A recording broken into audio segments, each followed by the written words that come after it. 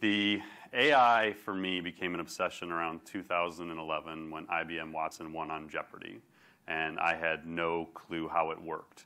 But I looked at it and said, that's really fascinating. Like, we build marketing strategy for a living. We try to answer questions. We try to find paths to achieve something. What if whatever Watson could be applied to marketing? What would happen? And so I started just reading everything I could find about artificial intelligence, trying to comprehend what exactly is it, what makes it work, where is it being used now. And so that led to, years later, we created the Marketing Artificial Intelligence Institute in November of 2016. And since then, we've been researching and writing about AI. We've written 200, 250 articles about AI, and I've done probably north of 50 talks on AI. It's pretty much all I do now. I still run an agency by day, but really they kind of run the agency and I do talks about AI. So the best analogy I've found to explain artificial intelligence is maps. So many of you have probably used an atlas in your life. I like to say when I was in high school, my mom opened a cookie store, and I would do deliveries for her on weekends and holidays, and I still sometimes do them on holidays. And so I would get in the morning, and there would be 15 deliveries. And I would literally pull out an atlas, and I would highlight the paths through those 15 deliveries. This is marketing software today. You are given a tool to figure out how to go from point A to point B, and you figure out the path. The tool is great. Like, they're really valuable. They drive efficiencies. They do these things, but they don't actually do anything for you. Humans wrote the code to build the software. You write the algorithms or the sets of instructions that tell the software what to do. You figure out how to go from point A to point B. Every single piece of marketing software you have ever used, that's how it works. That's where we're at today. In the world of transportation, Google Maps showed up at some point. Now you put in a destination, and it tells you how long it'll take to get from point A to point B. It'll recommend alternate paths that may take less time. It may even recommend you take a train instead of the bus because the train's going to be 20 minutes faster. Then, as you're transporting from point A to point B, one, you can add another destination along the way and it'll alter your path. Two, it may recognize that something has happened up ahead, an accident occurred, and it'll redirect your path around that obstacle. You as the human have overwrite capability through this entire process. You still decide, are you going to stay on path A? Are you going to stay in this mode of transportation? Are you going to follow the recommendation to try something different, to go a different path? This is the very near future of marketing software. Most AI-powered marketing software still is nowhere near the capabilities of a Google Maps. But this is the near future, is recommendations of ways to improve what we do, from picking keywords to when to send emails to how to structure your content strategy. This is what most marketing software solutions are trying to build, is some variation of this recommendation based on predictions of how to achieve what you're setting out to do. At a high level, that's really all we're talking about. Now, the stuff that people get overwhelmed by is what comes next in transportation, which is full autonomy. So if you've ever seen a Tesla or heard of Tesla autopilot or autonomous vehicles, this is how it works. The only reason the human's in this car is for legal purposes. They put go to point B, and it's now driving itself. But what's happening is they're using something called computer vision. The green boxes are in-path objects. The blue are non-in-path objects. So they're objects that are there, but they're not affecting anything. A machine has no idea how to see something. It doesn't know if a person from a telephone pole. Machines are dumb. Artificial intelligence is trying to teach a machine to see and think like a human. It's insanely difficult to do. So the way Tesla has done this is they're actually modeling every trip that's taken in a Tesla. There's an AI model running behind the scenes, learning how the human does something. And it learns how to recognize and maneuvers to take based on the human. And so the day when they make autonomous driving happen, it's going to be because they've run billions of miles of training of a human teaching the machine how to do these things. So as content marketers, when we think about what's the future, well, we're using automation tools, we're using content calendars, we're scheduling content, we're picking keywords, like we're doing all these things we do every day, and we can envision kind of incremental steps forward. Like, wow, if I go buy this piece of software, it'll be a little bit more efficient, I'll save 5 hours a month. Because as humans, we can only think in a linear path. We can only think based on what's capable today and the things we understand. The reality is this is the future. It's exponential. There will be leaps forward that today are hard to even comprehend. And when they happen, it'll make a ton of sense, but right now it's hard to look out ahead. So for example, like the previous session, Val was talking about, will we all be out of jobs? No, but there will be major transformations that happen in marketing that'll change the way we do things. So I'm going to bring it back to our main mission with the Institute is to make AI approachable and actionable. It's to make this stuff make sense where people aren't overwhelmed by it, but they actually look at it as a way to drive their organization forward. So the change you've experienced in the last 10 years, like if you think about what the iPhone has done and all the different changes in social networks and all the different changes in the technology we use, it's child's play compared to the next 10 years. And that's not an overstatement. This is a quote from the CEO of Google. AI is one of the most important things that humanity is working on. It's more profound than, I don't know, electricity or fire. That also is not an overstatement. When you understand the implications of what's going to happen, which I'm going to try and give you a general sense of today, you'll realize that what it'll do to business, what it'll do to society, and then in the trickle-down effect, what it'll do to content marketing is massive.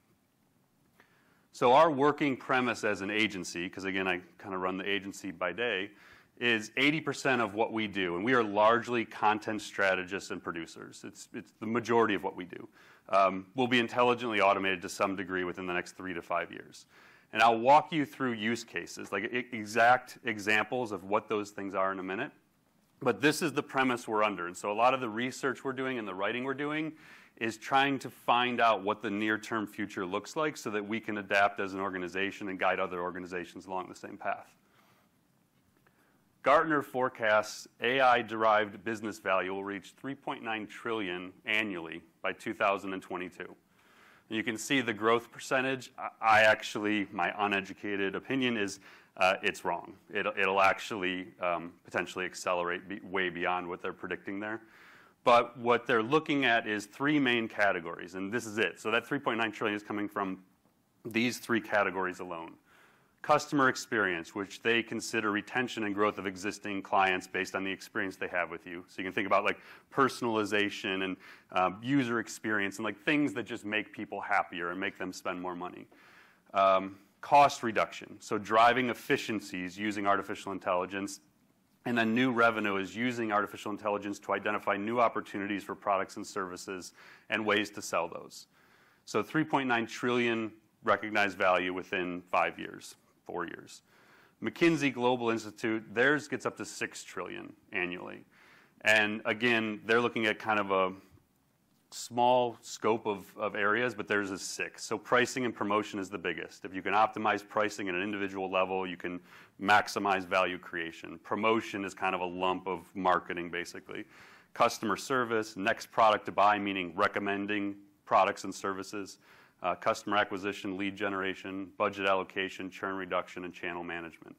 So it just gives you a sense that this isn't 10 years from now it's going to change stuff. This is now, and it's massive. So what is it? The best way I've figured out to explain AI is AI is the umbrella term. It's this collection of tools and technologies and algorithms that are designed to make machines smart. Machines, again, are dumb. So that you teach them to do these things. The primary category, and there will not be a quiz on terminology after this, and you don't actually have to really comprehend this terminology right now, and I'm not going to overwhelm you with them, but just so when you go back to the exhibit hall and people are like, yeah, we use machine learning to do this thing, and it's awesome, and it's really smart, you can at least now have like a base level of what the heck they're talking about and what that means. So machine learning is almost exclusively about making predictions based on historical data. So machine learning takes in data. The more data it has, the better. The more structured that data is, the better. the more computational power you have to use that data, the better. But in essence, it makes predictions. So it classifies things like, yes, this is a good lead. No, this is not a good lead. Yes, this is a good article to write, a good headline. No, it's not. And then it does other things like regression. But basically, it's making predictions. So that's largely what it's used for. We'll go through examples of the kinds of predictions you can make. And then deep learning is basically giving it human-like capabilities. So if anyone was in Val's session, she was going pretty deep on this concept. This is things like natural language generation, natural language processing, like acrolinks I know is in the room. That's what they're doing. They like take language in, understand it, because again, the machine doesn't understand human language. It doesn't understand anything. It's taught to do this. Computer vision, image recognition. So these are just some of the terms you'll hear, and by the end of this, I hope you'll understand better what they are. The key thing is whether or not something is truly artificial intelligence, is the machine getting smarter on its own? So in that example of Google Maps, every time someone changes a path or follows a direction, like the machine's learning what the human did. There's no human back there coding Google Maps saying, turn left here. So it learns. If you've ever seen, like on Netflix, when you choose a show, like it recommends a show to you and you pick it, it learned that that was a good recommendation for someone like you, and it makes it better moving forward.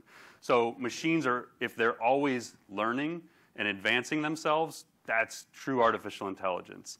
If you're in a software product that gives you recommendations, and those recommendations are universal to every user of that software, like send the email at 3 p.m. on Tuesday because someone did a research project 3 years ago that was a good time, and you go in and you set it and it says, hey, send them on 3 p.m. on Tuesday, and it's not customized to you or customized to an individual, and it's only changed when a data scientist does a new study and changes it, that's not artificial intelligence. It's just a rule written by a human. So if you think about your life every day, like this is my home screen. Every one of these, I actually manipulated this to show a bunch of AI-powered ones, but every one of these is completely infused with artificial intelligence. So Facebook, like what you read in your news feed, is based largely on their algorithms. Facial recognition would fit under there. Twitter, when you go into the homepage, I don't know if anybody's noticed this in the last year, Twitter's homepage sucked. Like it used to be completely irrelevant. You would go in and it forced you into this home thing you didn't want to look at anyway, but now it's actually pretty good. And the people in there are people I actually want to see stuff from, and it's content I actually want to read. Well, it learned, and they made it smarter. That's the kind of thing you start thinking about your websites and the content you present to people and the recommended ebooks you make and the blog post to write next. It's just predictions. Like you're trying to predict what will be of value to someone and then recommend that thing to them at the right time.